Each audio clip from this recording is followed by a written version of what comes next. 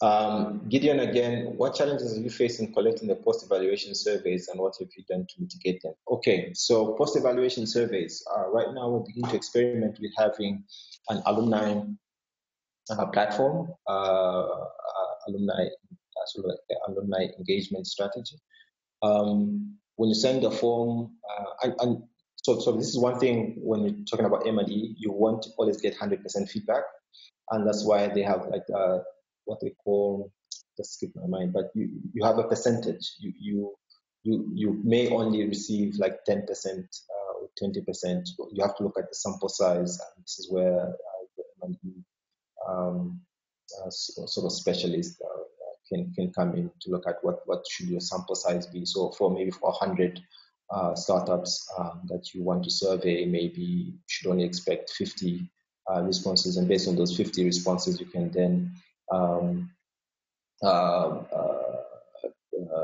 be able to infer some information from there, like maybe 60% of the startups then are failing, or 40% of them are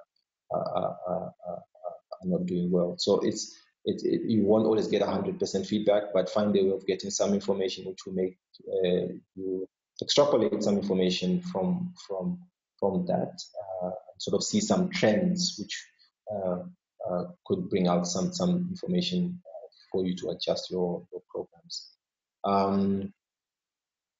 And also then what you do is either you hold events to invite your alumni to come in, have some drinks and look at and fill in some forms or give some feedback, or you call them. So we at some point, I think for one year survey, we had to make phone calls to people that hadn't filled in the form to remind them that the form was available and they should fill in. So we're using all sorts of tactics to make them give you the information that they need. So it all comes down to what the incentives are